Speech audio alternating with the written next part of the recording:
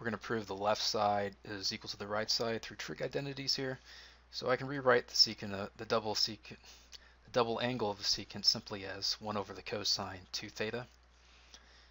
And I'll rewrite this. And there's some tricks, there's some trial and error here, but what you're going to end up wanting to use is this identity here, cosecant, the double angle of the cosine is equal to 2 cosecant, or cosine squared theta minus 1.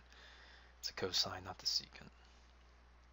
Alright, so 2 cosine squared theta minus 1. What we're going to do here is